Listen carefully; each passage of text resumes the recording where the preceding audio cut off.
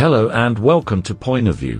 Japan's Slim lander is alive after a long sleep on the moon. Slim, short for Smart Lander for investigating moon, responded to a command from Earth after hibernating for nearly a month. Part of that downtime fell during the cold of the moon's 2-week night. Mission officials announced early Monday, February 26. Last night a command was sent to Slim and a response received, confirming that the spacecraft has made it through the lunar night and maintained communication capabilities, said JAXA officials. The electronics were operational despite surface temperatures being at a staggering 212 Fahrenheit, or 100 degrees Celsius. If we continue to communicate, things will get even hotter. So yesterday I decided to communicate for a while, and then take a break again.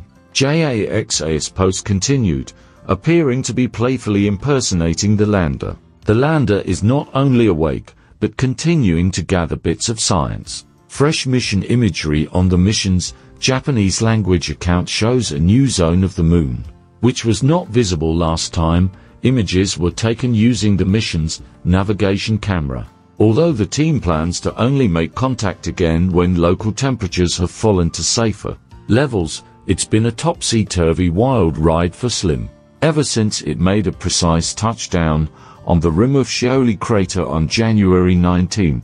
The lander ended up upside down due to engine trouble, but fortunately its solar panels are still receiving energy from the sun, albeit at a reduced level, facing westward. The reduced sunlight caused the mission to shut down shortly after landing, before reviving nearly 10 days later for a brief couple of days of operations that lasted until February 1.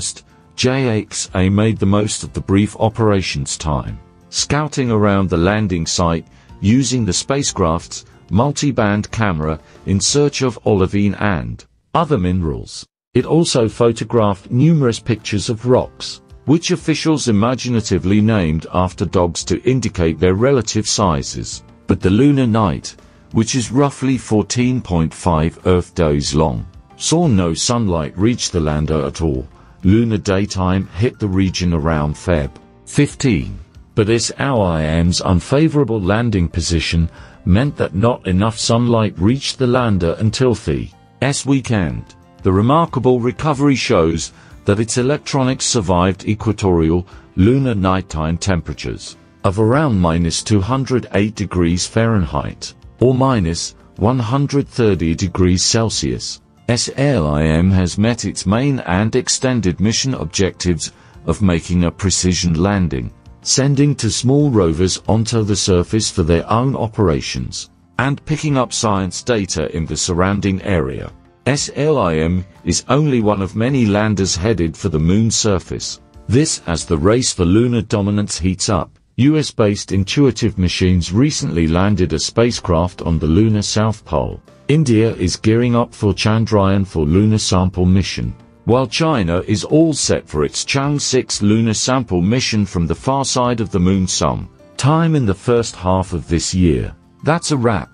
Thanks for watching and I will see you in the next video.